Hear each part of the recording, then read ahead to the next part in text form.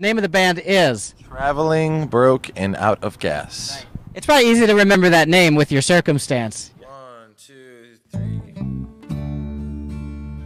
Once upon a time, we had a different guitarist, and I found out he didn't like Les Claypool, and I said, "You're out of the band." And he said, I'm going to attempt a Russian accent now. He said, "Well, I'm going to start my own band called Stationary, Full Tank of Gas, and Lots of Money."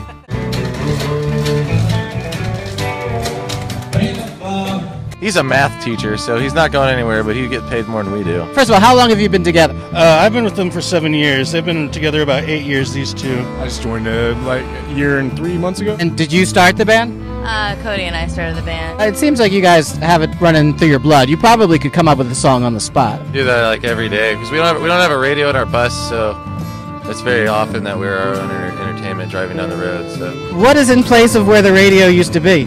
Lots of talking. Why are you doing this as opposed to like your friends from high school that have jobs and are stationary and making money? I ask myself that every morning. I usually find the answer at some point in the day.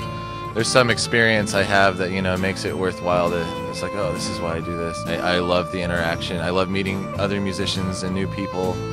I love tasting new cultures. You play bass. That's what I meant.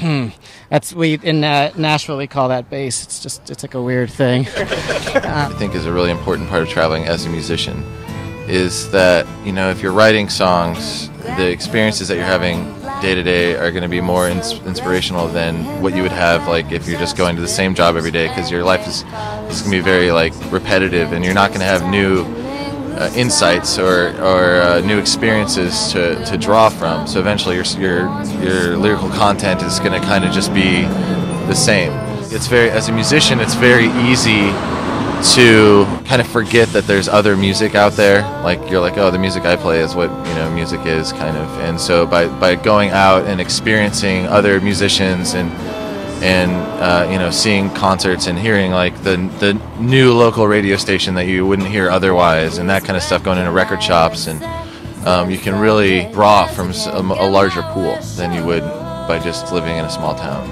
Get out there, find them, find more, find yourself, and find me in a parking lot in Knoxville. Platinum Rush, Scot Sax. Thank you. Bye.